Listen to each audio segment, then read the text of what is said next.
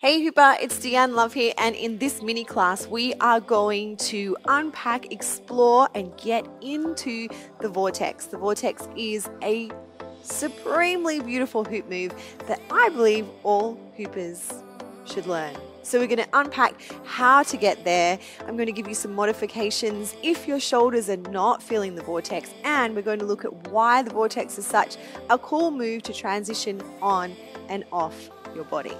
So grab a hoop that you love. Another beautiful thing about this move is that you can use any size hoop that you like. Remembering that the bigger the diameter, the more space you will have. So if you are learning, or if you have any stuckness in shoulders, or you have any injuries, then a wider diameter might suit you really well, because the smaller the diameter, the less room that you're going to have. So really, hoop size for a Vortex is about what is going to make you feel like you have enough space, ease, and comfort. So grab your hoop and let's get started.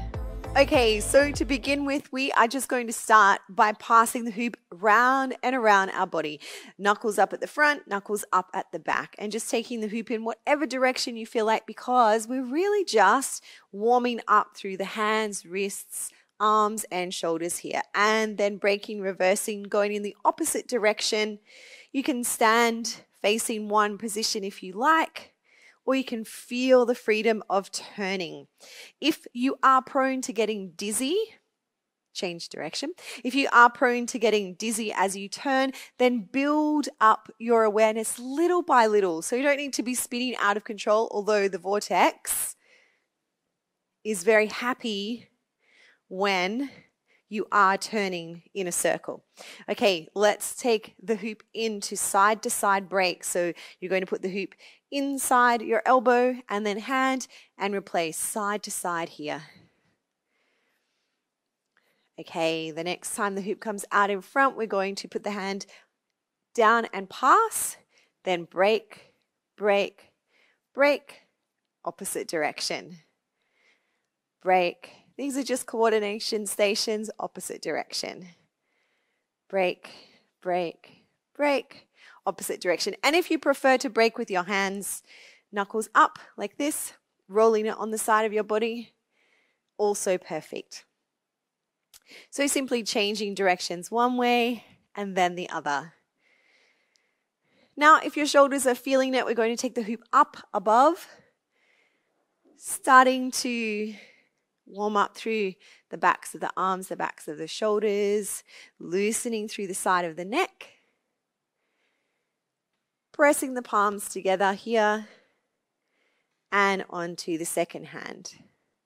Again, just finding space, relaxation, dropping the shoulders back and down.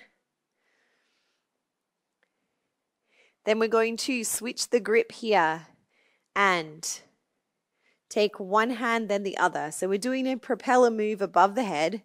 So it's grab and twist, but above the head. This is just warming up again, wrists, coordination. Now, one of the beautiful things about this Vortex move, and you can change your above direction to the opposite direction just for a bit of extra brain power. But something beautiful about the Vortex move, not only is it a flowing, floaty move, but it's also opening up the channels of the heart and lung meridians, opposite direction, just to give yourself a little bit of extra play. Okay, reaching high with the right hand, and then changing left hand. Okay, so let's do a breakdown of the Vortex. The Vortex looks like this, where we take the hoop and pass it behind our back and above our head, turning in the same direction. But we're going to look at, first of all, how to make it nice and smooth, how to troubleshoot some of the clunky bits that can come into vortexing, and then how to transition on and off your body. So first of all, let's get familiar with the direction that you are going to prefer to do the Vortex. And I totally recommend being able to practice it in both directions. But for this little mini series, let's just move in the direction that feels best for you. And one way that you're going to check that is to pop the hoop on your body and just go with your natural desired direction. So for me, it is spinning the hoop around to the left. Maybe for you, it's to the right. Totally up to you. Now, if your hoop is spinning around to the left on your waist quite naturally, then that is going to be the way, just for this little class, that we're going to learn to vortex. So you will be vortexing around to the left. And if your hoop is going to the right, you'll be vortexing around to the right. And then, of course, in your own time, you can practice everything mirrored. So let's begin on the waist. And this is just one way that we can transition into the vortex. So what we're going to do is, if we're going to the left with our hoop, we take our right hand down, back of the palm, back of the hand, at the lower back. Hoop is going to touch the palm. And when you feel ready, you're going to grab the hoop, reach for the sky, and turn. So it looks like this. Now maybe, hopefully, you will have gone from a waist spin to a hand spin. But here are some of the things that might have happened, which are totally normal and totally okay. Maybe it was difficult for you to put your hand in while you keep hooping on your waist. So stick with that part there just for a moment. Practice being able to maintain your pulse, but also pop your hand in. And then eventually, the next step will be to grab the hoop. And then the next step will be to lift the hoop high. So another thing that can happen is you get all of those parts moving, and then you grab the hoop and you get all excited and you take it out in front. And what's going to happen is it's either going to hit your booty or your armpit or your ear, and that is natural. So we're working on keeping the hoop on the waist, taking the hand in behind, picking the timing for when we're going to grab, and then as we grab at exactly the same time, grab, turn, lift. And notice that this is a full body expression, and this is why I love the vortex. It's not just an off-body hand manipulation, it is a full body expression. So on the waist, hand in, when you're ready to grab, turn in the same direction, and lift. Now that in itself is a beautiful way to transition the hoop off the body. Give it a few practices just here.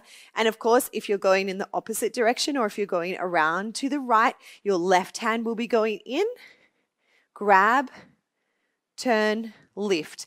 Now when you get to the top here, what's going to happen is your thumb is on the inside. You're going to keep the momentum spinning around in that same direction, 4 fingers reaching towards the sky. So give yourself plenty of time to practice that. Now here's a modification. If that is feeling too abrupt for your shoulders, what you can do is have the hoop spinning in your preferred direction, use both hands, turn and catch on the outside, and as you turn, slide your hands forward, elbows in, and gently reach the hoop up. Keep watching, and in a little bit I'll show you a modification if it's not feeling okay for you to take your arms above your head at all. There's always a variation that we can work on. So if you prefer to keep your arms down nice and low and that supports you, then I'll give you a modification in a moment. But for now, we're either practicing one hand up and turn, 2 hands, grab, slide, elbows in and turn. So have a little go with that. And if you do prefer to keep your shoulders low, what you can do is, again, grab on the outside and you can make circles here. So we're still moving and flowing. And what you could practice if you're preferring to keep your shoulders down and not raise your arms above your head is spin in your preferred direction. Hands on the outside, turn a little, create some circles, press against your back and spin. So, modification there. Or one hand, raise, or two hands, raise. Okay, how's that feeling? You could try all three, and then you can definitely try it all in the opposite direction. All right, so now if we are going to continue with the vortex and turn it into this magical being, then what we need to do is add a spiral down to our spiral up. So we're going step by step here. All right, so if you're going around to the left, right hand goes in. We're going to take it up to the sky, spin on our right hand, take the left hand in, palms together, fingers together. This can be tricky if it's new. And then, if your hoop is going around to the left, you are going to turn in that same direction, remembering that turning helps. Turn elbow in and take it down onto your waist. So what we have there is preferred direction, hand in, come along with me, raise it to the sky, spin a few times here, hand in, turn, and down. So some troubleshooting there. First of all, prayer hands together, really making sure that your hands are not apart. If they are, then the hoop's going to bounce. So you want to keep your elbows bent, keep a pulse in your hands, open up through the shoulders, drop and make space in the neck. Then take the first hand out and turn in the same direction as your hoop, as your elbow goes up and your hand comes all the way down to your side. Now, if your hand doesn't come all the way down to your side, then this might happen. It's totally okay. The hoop is going to fall on the floor. But what we know is that our hoop needs a contact point, and then it also needs momentum. So with those two things in mind, as you take the hoop down, you need to keep the speed, the pace, the momentum, and you need to keep it close to you. So it needs to push into your belly. And then, of course, when you do transition from off body to on body, sometimes we have a tendency to do too many big movements, and that's okay. You're just getting into the groove. But ultimately, what we want is tall hoop posture, hand in, lift, spin a few times, press hands together, elbow in, drop off. So give yourself as much time as you would like to practice taking that down and on and up and off. Now, if you are doing this modification, you can still grab the hoop, slide the hands forward, elbow in, elbows, both elbows in, take it to the sky, let go and spin with one hand. Prayer hands, down and on. Or if you would prefer, two hands together, raise to the sky. One hand spins, second hand spins. Grab the hoop and turn and use your other hand to help support, down and on. So, a few variations there. You can one hand lift, spin. Prayer hands, drop, waist. One hand lift, spin. Prayer hands, drop on to the waist. Or two hands, slide, open up. One hand, spin. I'm spinning right hand around to the left. Now left hand around to the left. I'm going to turn in the same direction as the hoop. Squeeze. Place both hands up, palms out, bring it down and on. So, change hands. You do not have to do it as fast as this, or you might want to do it as fast. So give yourself a few practices of those. And again, if you are keeping your arms down, you can do some circles here and spin on. All right, how's that feeling? Shoulders open and connected. Now let's connect those dots so that we can stay in continuous vortex, passing up at the front, down at the back, up at the front, down at the back. Now, notice, very, very important, huge troubleshooting tip here.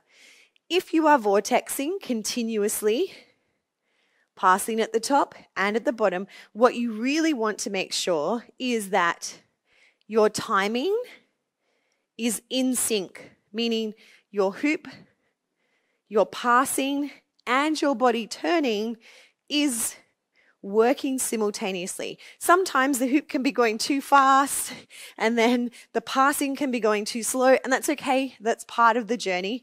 But eventually, what you really want to do is drop the hoop low and take it as high as you can. Now, often your instinct might be to pass just above the head and just behind your middle back, and that's not going to give you enough space. It's also going to potentially cause tension and injury. So let's link it up, all the way down. Continuously. Let's start from the waist.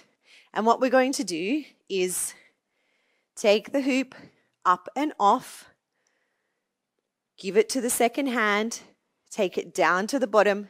And now what you're going to do is have instead of taking it from the waist, you're going to take the hoop from the inside and lift up and off. Now, doing that without momentum is the hoop's going to feel like it just drags. It's going to drag. So what you're going to start to do is quicken the pace of your drop.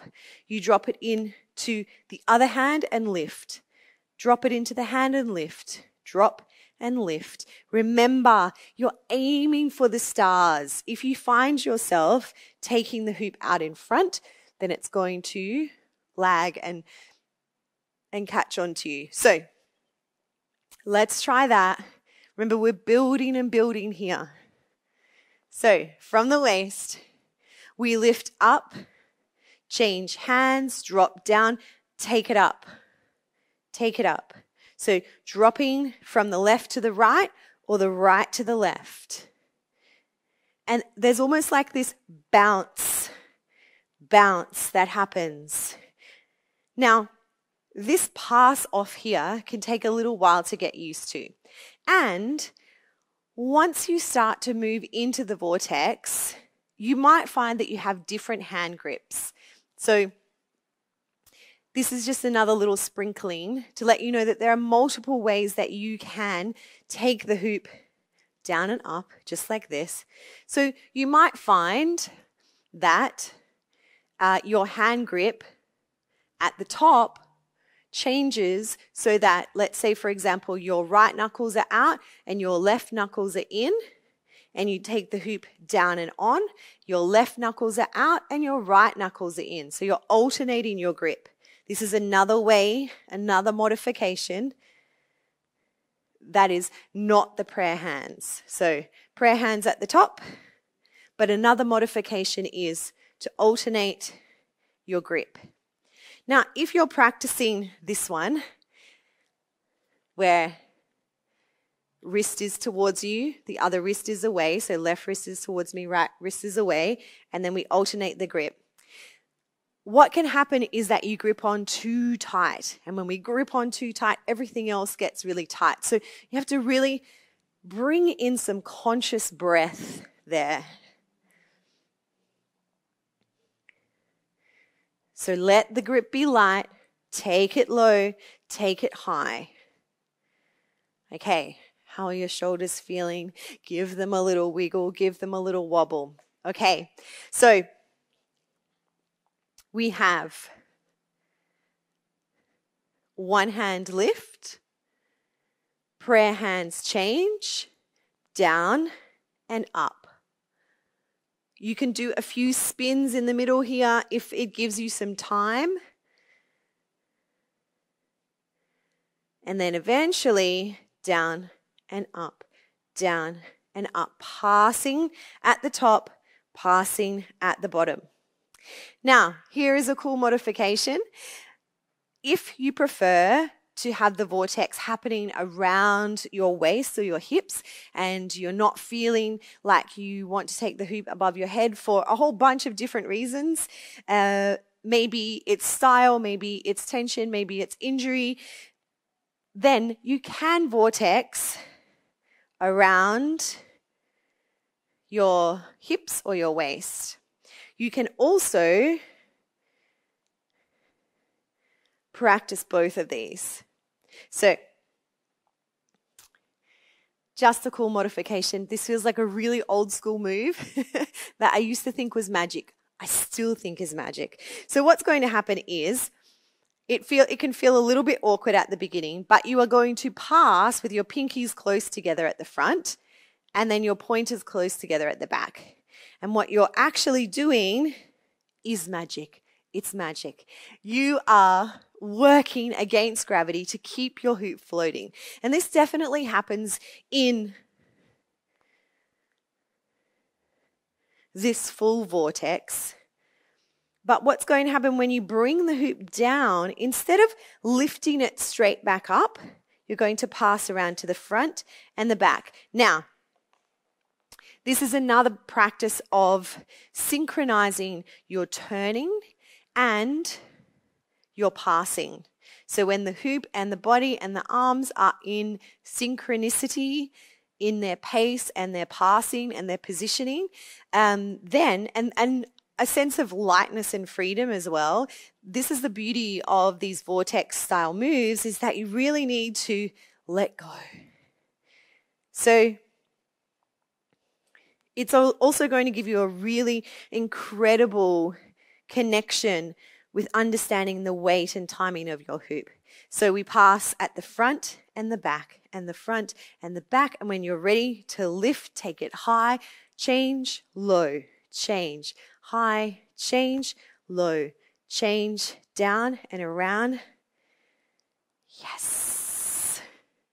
Now the cool part is that at any point of vortexing, you can drop the hoop off on your body. You can take it into this low vortex. You can take it high and spin it above your body. So what you're creating just with this one move is a whole series of flow. Before we wrap this up, I'm going to give you one more variation, and that is where we vortex down and up in this alternating arm style. So let's say we are spinning on the waist and we lift the hoop up and off. When we bring the hoop to the top, our second hand is going to come pinky to the center. We take the hoop down and up. Pinkies meet, down and up. So what we get is this bouncing effect. So we trace the hoop down to the point opening up through the shoulder gently, and then up to that center point, down and up, down and up. Just a little variation there for you. So this has been a jam-packed vortex session. Here is your homework. Here is your playtime. Give yourself some space, starting off by passing around the body, taking it up above, dropping it down onto the waist, and moving into a natural, flowing, no rules sequence of vortexes. Up and down, around, alternating side to side, onto the body at any time, off the body and back in to your vortex. Please let me know how you go in the comments down below. If you have more questions, if there are some tips that I can give you, some little troubleshooting pointers, if there are things that are not working for you, or if you're totally nailing it and in love with being inside the Vortex, then please let me know. Also, any requests that you have for these longer form tutorials where we really break down moves, I love sharing this with you. So any questions, any requests, just drop them in the comments. And I'll see you in the next video. Big hoop love from me to you. Mwah.